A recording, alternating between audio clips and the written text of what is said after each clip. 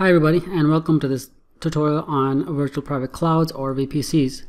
So in this exercise, what we're going to do is we'll create a non-default VPC with a single subnet. And just as a reminder, subnets enable us to group instances based on our security and operational needs.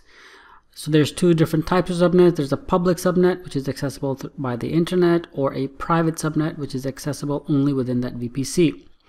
So after doing that, we'll create a security group for our instance that allows traffic only through specific ports.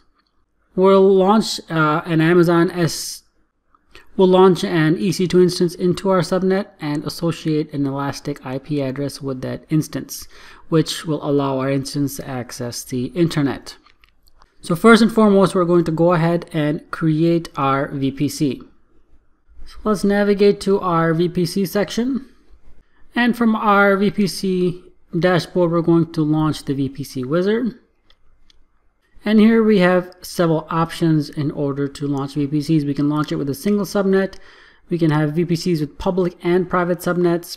We can have VPCs with public and private subnets and hardware VPN access, or with private subnet only and hardware VPN access.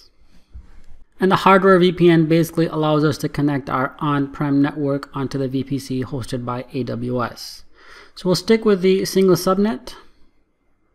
Let's give this VPC a name. And up here it mentions an IPv4 CIDR or CIDR block. Now this is a bit outside of the scope of the Cloud Practitioners exam. We'll need to know about this in the Solutions Architect course and exam. So this just basically gives us a number of IP addresses that we're able to use in binary formats. In a total, there's 65,531 IP addresses available. So if you want to limit the number of IP addresses that are allocated to this subnet, we can do that through this CIDR block. The availability zone gives us a choice of where we want to create this instance in based on the region, which I'm currently in London. We'll just leave it as no preference.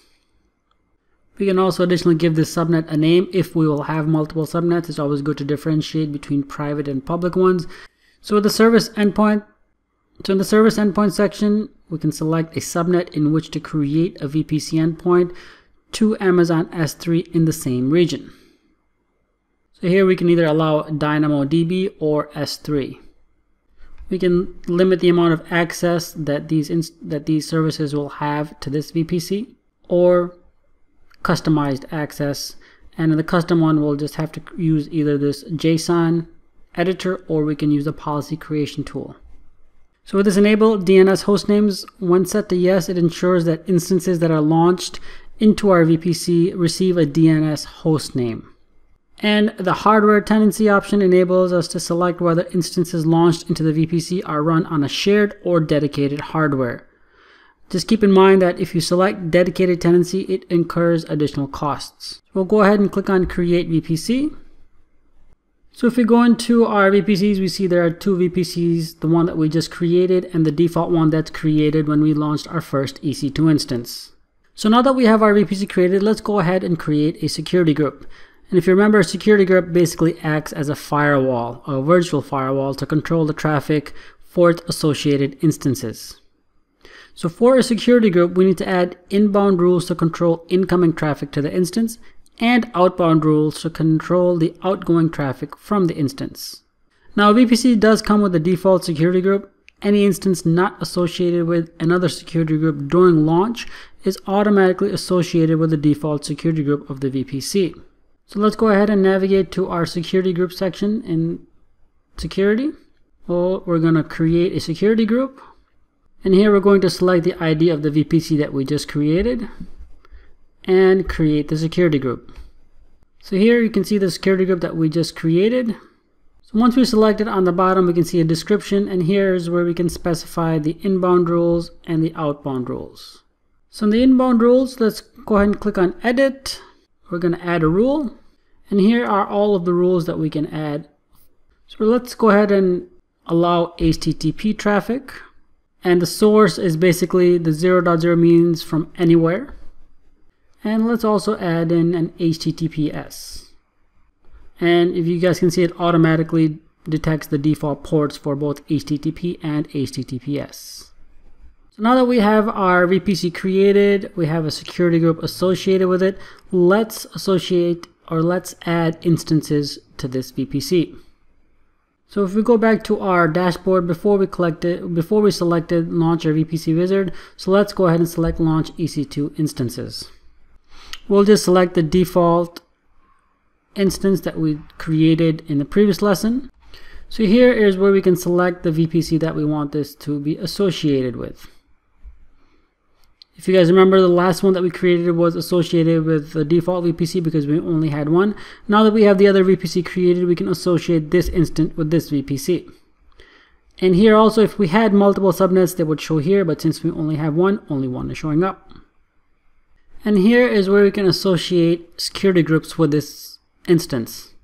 So here we can either create a new security group or select an existing security group. We want to select an existing one because if you recall, we just created this one previously.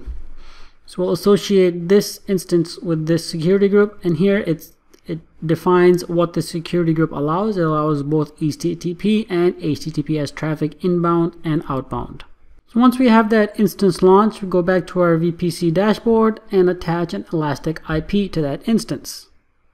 And an elastic IP address is basically a static IPv4 address designed for dynamic cloud computing. So an elastic IP address is associated with our AWS account. And with it, we can mask the failure of an instance or software by rapidly remapping the address to another instance in our account. And just keep in mind that an elastic IP address is a public IPv4 address, which is reachable from the internet. So if we were to associate an elastic IP address with the instance that we just created, it will allow HTTP and HTTPS traffic from the internet to reach this instance. Basically now the instance is accessible from the internet with the elastic IP address being associated with it. So those are the steps that we would need to do in order to create a custom VPC, but just a few things to keep in mind. In security, we have both a network access control list, or NACL, and security groups. Now, a network access control list are applicable at the subnet level. So any instance in the subnet with an associated NACL will follow the rules of the NACL. The security groups, as we saw, have to be associated with a specific instance. By default, our default VPC will have a default NACL which will allow all traffic both inbound and outbound. So if you want to restrict access at the subnet level, it's always good practice to create a custom network access control list. Also keep in mind that network access control lists are stateless, unlike security groups, which are stateful. So in a security group, let's say if you add an inbound rule for port 80, it's automatically allowed out, meaning outbound rule for that particular port need not be explicitly added. But for the network access control list, you need to specifically provide an explicit inbound and outbound rule. Lastly, in security groups, we cannot deny traffic from a particular instance. By default, everything is denied. We can set rules only to allow. Whereas in a network access control list, we can set rules both to allow and to deny. In the peering connections is where we can do VPC peering. If we want to connect two AWS VPCs together, we can accomplish that through peering.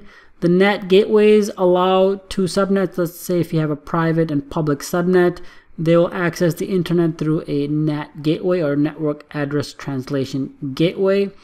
And the endpoints and endpoint services allow applications to connect to instances in the VPC.